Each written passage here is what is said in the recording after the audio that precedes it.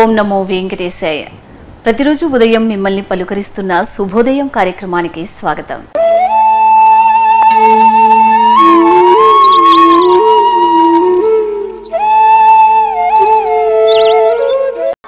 మన సనాతన ధర్మంలో ఎన్నో మంచి విషయాలను ఆనాడే మన ఋషులు మనకు అందించారు. వాటిలో కొన్ని విషయాలను ఈనాటి ఋషివాక్యం ద్వారా తెలుసుకుందాం. శ్రీ వెంకటేశాయ శ్రీనివాసాయ గోవిందాయ నమో నమః. నమో మహద్భ్యో ఋషిభ్యో గురుభ్యో నమః. మాట తీరుపై అనేక మాటలు ఋషులు చెప్పారు. వాటిలో చాలా మాటలు మనం గతంలో చెప్పుకున్నాం. ఇప్పుడు మరికొన్ని నూతనమైన అంశాలని వాళ్ళ ప్రస్తావన చేస్తున్నాం. మధురంగా మాట్లాడడం అనేది ఒక కళ. కొందరికి ఆ కళ సహజంగా ప్రాప్తిస్తుంది, కొందరికి అదేమిటో వాళ్ళు ప్రయత్నించినా చాలా మాట్లాడలేరు. అయితే దానికోసం తప్పకుండా సాధన చేయాలి. సృష్టిలో మాట తీరు మీదే అనేక పనులు జరుగుతూ ఉంటాయి. వాగ్గి సర్వస్య కారణం అని శాస్త్రం చెప్తున్న మాట. అంటే వాక్యే అన్నిటికీ కారణమవుతున్నది. అందుకే వాక్కును దేవతగా కూడా భావన చేస్తూ ఉంటాం. వాగ్దేవి అంటాం కదా. ఒకవేళ మనకు మంచి మాట తీరు లేకపోతే ఆ వాగ్దేవతను ప్రార్థించి అమ్మా ఆ మాటను ప్రసాదించు అనేనా వేడుకోవాలి మనం. పైగా అలాంటి మాట్లాడడానికి ప్రయత్నం చేయాలి. అలాంటి వాక్కులు రావాలంటే ప్రయత్నం ఎలా ఉండాలి అంటే, ఒకటి సత్పురుషులతోనూ మంచిగా మాట్లాడే పండితులతోనూ సహవాసం పెట్టుకోవాలి. వారితో తరచూ కలుస్తూ ఉంటే వారి మాట తీరును మనం గమనించవచ్చు. అదేవిధంగా సద్గ్రంథాలు అధ్యయనం చేయడం, సాత్వికమైన వస్తువులు వినియోగించడం, ఇవి చేస్తూ ఉంటే వాక్కుకు మాధుర్యం వస్తుంది, జ్ఞానం కూడా ఉంటుంది. అసలు వాక్కుకు అందం జ్ఞానం ప్రధానంగా తెలుసుకోవాల్సినది.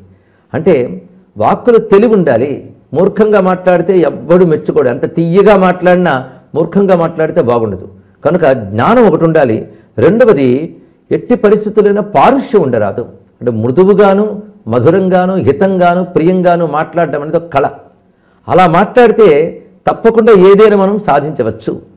వాంగ్మాధుర్యాత్ నాణ్యదస్తి ప్రియత్వం వాక్పారుష్యాచ్చ ఉపకారోపి నేష్ట కింతత్ ద్రవ్యం కోకిలేనోపనీతం కోవా లోకే గర్ధవస్య అపరాధ అంటూ చక్కటి మాటను సుభాషితకారుడు చెప్తున్నాడు. ఇక్కడ మాట తీపి కంటే గొప్ప వస్తువు మరొకట్లేదు అన్నారు. అంటే తీయని మాట కంటే ప్రియమైన వస్తువు మరొకట్లేదు. అందుకే తీయగా మాట్లాడడం, మాట్లాడేది మధురంగా ఆదర బుద్ధితో మాట్లాడాలి. చెప్పే తీరుంటుంది. ఏమంటే వస్తువుని ఇలా ఇస్తారా అనడానికి, ఆ వస్తువు ఇలా పెడతారా అనడానికి చాలా తేడా ఉంది కదా. ఆ ప్రియంగా మాట్లాడడం వల్ల మనం ఒక వస్తువు ఇచ్చినప్పటికి కూడా ఆ మాట కలిసి ఆ వస్తువుకు కూడా విలువ పెరుగుతుంది. ఎంత విలువైన వస్తువు ఇచ్చినా పరుషంగా మాట్లాడుతూ ఇచ్చామనుకోండి, ఆ వస్తువు విలువ కూడా తెలియబడదు.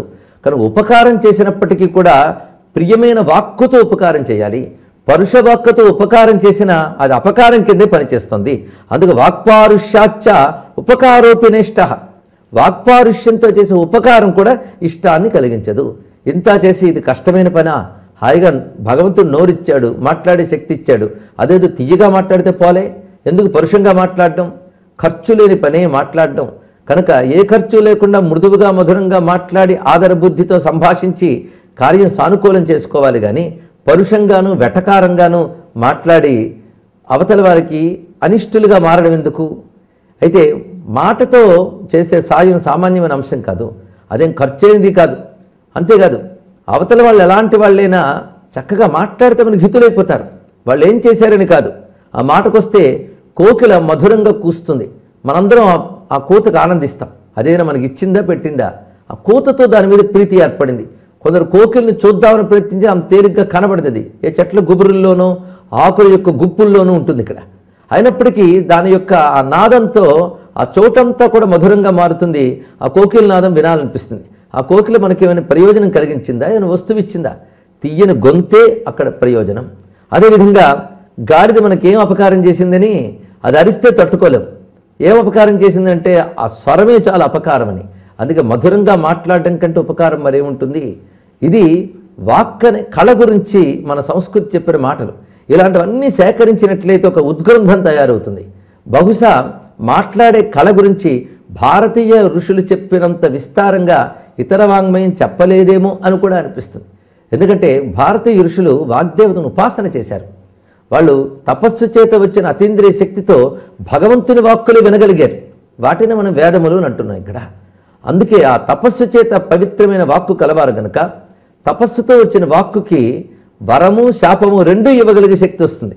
అలాంటి శక్తి కలిగిన మహర్షులు వాక్కని కళ గురించి గొప్పగా చెప్పారు. అదేవిధంగా రామాయణం మనం పరిశీలిస్తే తపస్వాధ్యాయ నిరతం తపస్వి వాగ్విదాం వరం నారదం పరిపృచ్ఛ వాల్మీకి మునిపుంగవను ప్రారంభిస్తారు. వాగ్విదాంవరుడు అయినటువంటి నారదులు అంటూ నారదుని యొక్క గొప్పతనంలో వాగ్విదాంవరుడు అన్నారు. అంటే మాటల జ్ఞానం బాగా తెలిసినవాడు అని. అలాగే హనుమంతుని గురించి కూడా చెప్తూ ఉవాచ హనుమాన్ వాక్యం సుగ్రీవం వాక్యకోవిద అన్నారు. అంటే హనుమంతుడు గొప్పగా సంభాషించాడు, వాక్యకోవిదుడు అని. వాక్యములు అంటే మాటకారితనం మాత్రమే కాదు, వాక్యములనుగా శాస్త్రమునందు చెప్పిన జ్ఞానకోశాలు, అవి వాక్యాలు. ఆ శాస్త్రములో చెప్పిన జ్ఞానములలో నేర్పరితనమే వాగ్విదాంబర వాక్యకోవిద అని. అందుకే శాస్త్రాల్లో గొప్ప గొప్ప గ్రంథాల్లో చెప్పిన వాక్యాలు, అందులో చెప్పిన విషయాలు మన అధ్యయనం చేస్తుంటే మనకు తెలియకుండానే మన మనస్సులో ఒక సాత్వికమైన మార్పు వస్తుంది. అది మన మాటకు కూడా ఒక మాధుర్యాన్ని ఇస్తుంది. అందుకే అధ్యయనం చేసేవాడు, అనుష్ఠానం చేసేవాడు, వాడి వాక్కుకి ఆ మాధుర్యత శక్తి ఉంటుంది. అదే మాట్లాడే తీరులో మాధుర్యాన్ని నాకు లేదు అనుకోకుండా తెచ్చుకునే ప్రయత్నం చేయాలి ఇప్పుడు చెప్పిన పద్ధతుల ద్వారా. అలాంటి వాక్ సంపద అన్నిటికంటే గొప్ప సంపద. అలాంటి వాక్ అనే కళ కలిగిన వాడు సృష్టిలో దేన్నైనా సాధించగలడు. కార్యసాధకుడికి ఉండవలసిన గొప్ప లక్షణం వాక్య కోవిదత్వం. ఇది తెలియజేసిన మహర్షులకు నమస్కరిస్తూ స్వస్తి.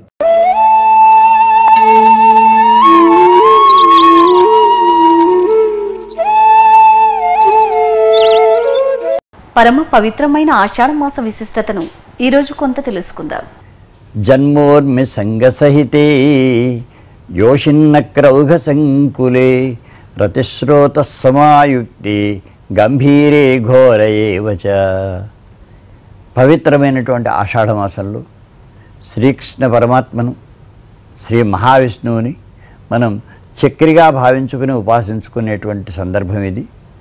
అందుకని అతి గభీరమైనటువంటి కామసాగరం ఏదైతే ఉన్నదో ఆ కామసాగరంలో మనం మునిగిపోతున్నటువంటి వేళ ఆ సాగరాన్ని శోషింపజేయగలిగినటువంటి శక్తి చక్రధారి అయినటువంటి మహావిష్ణువుకు ఉన్నది అనేటువంటి భావనతోటి ఆయన్ను మనం స్తుతి చేస్తున్నాం. అయితే మనకు ఈ సముద్రానికి, కామసాగరానికి ఊర్మి అంటే అలలు ఏమిటి అంటే జన్మలు అన్నమాట. జీవుడు తాను చేసినటువంటి కర్మ పరిపాకం వల్ల ఎన్నో వేల జన్మల్ని ఆయన ధరించవలసినటువంటి అవసరం ఏర్పడుతుంది. ఈ విధంగా పునరపి జననం, పునరపి మరణం, పునరపి జననీ జఠరే శయనం అనేటువంటి విధంగా జన్మ జన్మలను పెంచుకుంటూ పోతూ ఉంటే జన్మోర్మి సంగ సహితమైనటువంటిది ఏదైతే ఉన్నదో ఈ కామసాగరం, అందులో యోషిన్న క్రౌఘ సంకులే స్త్రీలోలుపత్వం అనేటువంటిది అది పెద్ద మొసలిలాగా గ్రసించి వేస్తూ ఉంటుంది మానవుడిని.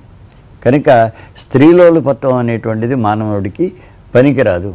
కనుక ఆ మొసలిని ఏ విధంగా అయితే గజేంద్రుణ్ణి రక్షించడం కోసం మొసలిని ఖండించినటువంటి విధంగా స్త్రీలోలుపత్వం అనేటువంటి భావనను ఈ భక్తుని యొక్క హృదయం నుంచి ఆ మహావిష్ణువు తొలగించాలి. అందుకోసం చక్రధారి కావాలి అనేటువంటిది ఒకటి. అలాగే రతిస్రోత సమాయుక్తే సముద్రంలోకి అనేక నదులు ప్రవేశిస్తూ ఉంటాయి.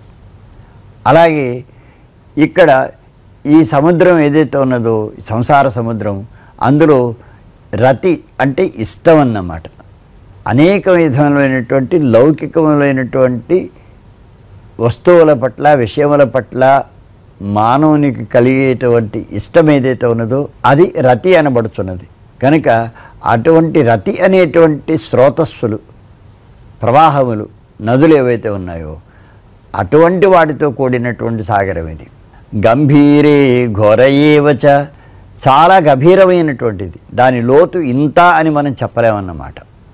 అటువంటిది కనుక అతి ఘోరమైనటువంటి ఈ సముద్రాన్ని నుంచి నన్ను ఉద్ధరించవలసింది అని మనం ఆ పరమాత్మని వేడుకోవాలి. చక్రిగా, చక్రధారిగా మనం ఆయనను స్తుతి చేసుకోవాలి. ఈరోజు తిథి, వార, నక్షత్రాలలో దాగి ఉన్న విశిష్టతను తెలుసుకుందాం. ఈరోజు జూలై 28వ తేదీ చాంద్రమాన శ్రీ వికారినామ సంవత్సర దక్షిణాయన గ్రీష్మ ఋతువులో ఆషాఢమాసంలో కృష్ణపక్షంలో ఏకాదశి తిథి, రోహిణీ నక్షత్రం, ఆదివారం. ఇక్కడ మనకు కొన్ని విశేషాలు ఉన్నాయి. తిథి ఏకాదశి, ఇది సర్వైకాదశి అని వ్యవహరింపబడుతుంది. కారణం ఏంటంటే వైష్ణవ, మాధ్వ, స్మార్త సంప్రదాయాలు అన్నింటిలోనూ కూడా ఏకాదశి తిథికి సంబంధించినటువంటి వ్రత నియమాలన్నీ అందరూ ఈ రోజునే పాటిస్తారు. కనుక దీనికి సర్వైకాదశి అని వ్యవహారం. ఇది ఒక విషయం. అలాగే రోహిణీ నక్షత్రం చంద్రప్రియమైనటువంటి నక్షత్రం అది. కనుక రోహిణీ చంద్రోపాసనం అనేటువంటి వ్రతాన్ని మనం ఈ రోజున ఆచరించుకోవచ్చు. కనుక ఈ విధంగా రోహిణీ చంద్రోపాసన వ్రతాన్ని ఎవరైతే ఆచరిస్తారో వారికి వారి యొక్క దాంపత్యం కలకాలం వర్ధిల్లుతూ ఉంటుంది. సుఖశాంతులతో వారు జీవించగలుగుతారు. ఇది ఒక విషయం. అలాగే ఆదివారం అనేటువంటిది, ఈ ఆదివారం మనకు సూర్య సంబంధమైనటువంటి రోజు. కనుక సూర్యునికి సంబంధించినటువంటి అరుణ పారాయణాన్ని మనం చేసుకోవచ్చు. సూర్య సంబంధమైనటువంటి స్తోత్రాల్ని మనం పఠించుకోవచ్చు. సూర్య జపాన్ని చేసుకోవచ్చు. సూర్య నమస్కారాలని ఆచరించవచ్చు.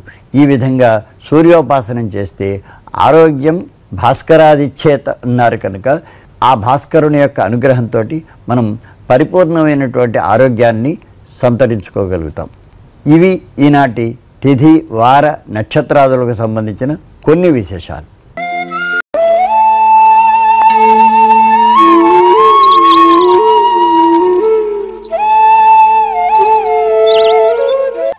ఈనాటి శుభోదయం కార్యక్రమం మిమ్మల్ని అలరించిందని ఆశిస్తూ రేపటి శుభోదయం కార్యక్రమంలో మళ్ళీ కలుద్దాం. ఓం నమో వెంకటేశాయ.